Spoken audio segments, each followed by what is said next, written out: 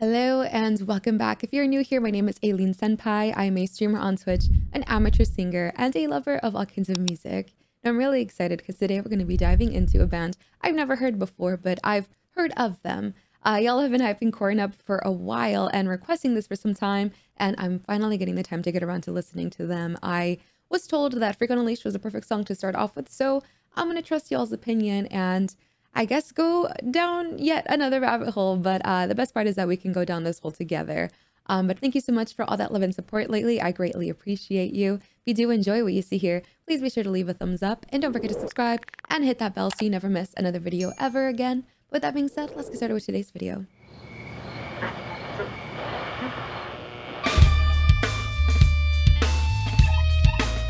I love the bassiness.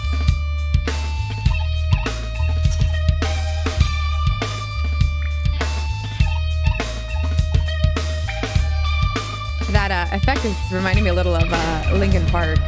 Something takes a part of me. Oh, that drop. Something lost and never seen. Every time I start to believe, something's raped and taken from me, from me. Life's gotta always be messing with me. Can't it chill and let me be free? Can't I take away all this pain? Oh, I try to every night, all in vain, in vain. Sometimes I cannot take this place. Sometimes it's my life I can't taste. Sometimes I cannot feel my face. You'll never see me fall from grace. Okay. I just wanted to do my pauses to appease the copyright gods, but I don't think I've seen an animated video, a music video before being done. I know this is a little bit of an older song. This is kind of reminding me a little bit of Linkin Park. I'm assuming they were around during the same era. I'm a huge fan of Linkin Park.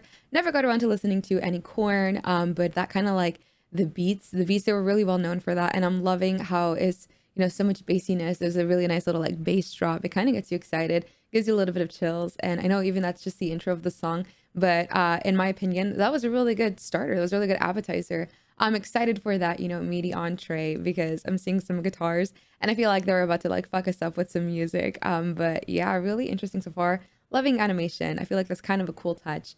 But it kind of makes sense knowing what time this came out. But I wish that music videos were still kind of like this. I just think that's kind of cool, but even though it was a little bit twisted. But yeah, let's continue. Oops, sorry.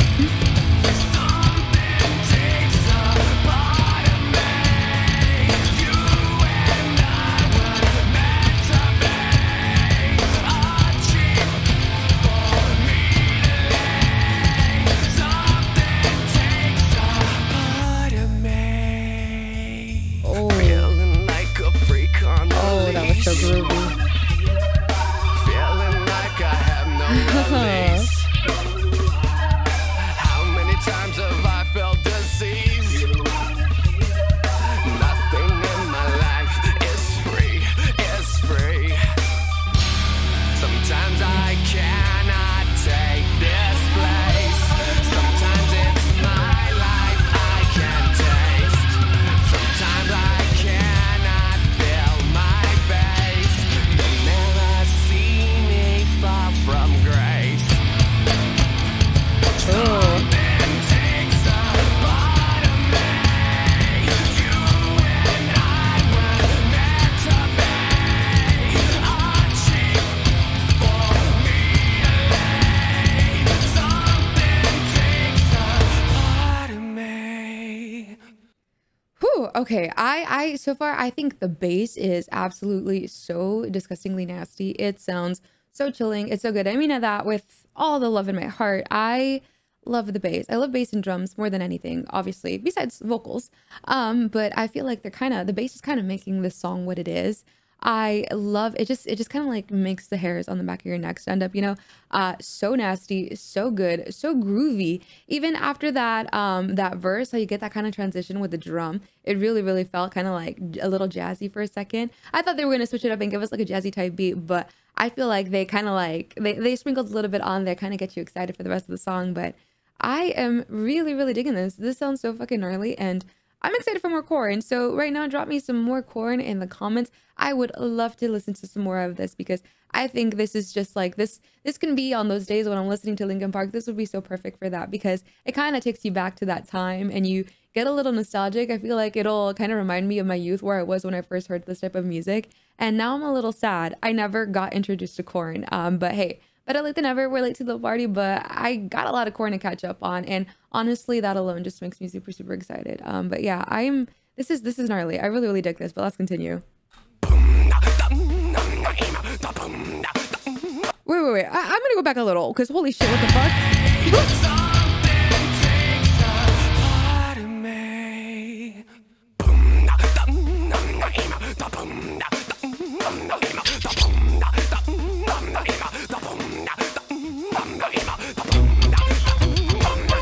Holy fuck.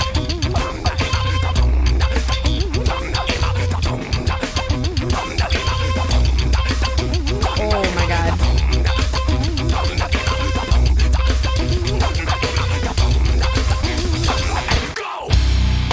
Woo!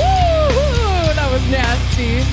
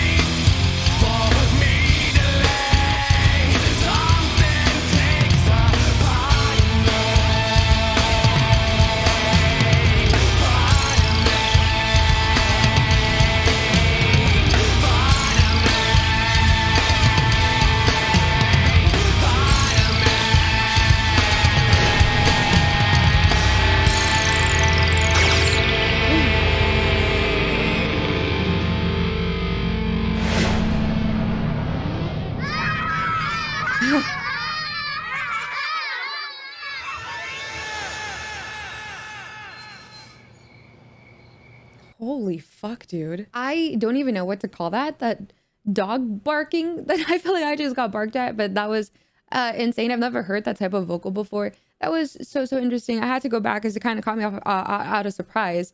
But is there a technical word for that? And I thought it was interesting because it's called Freak on a Leash, and it literally sounded like he was going feral on us. But that was amazing. That was so interesting. I dug that so much. I also really liked the symbolism. I may be stretching here, or maybe a little bit over analyzing, but obviously, as you saw in the beginning, the guard dropped, he tripped, the gun fired, and the little girl was about to die. And then the series of events that went into reality, and it started going everywhere and breaking things, exploding things. You saw where the bullet was going the entire time, and at the end she grabs it and gives it back to him. And I kind of like saw that as like be more careful, I guess, with what you do or what you say. You have no idea the butterfly effect that it's going to, cast.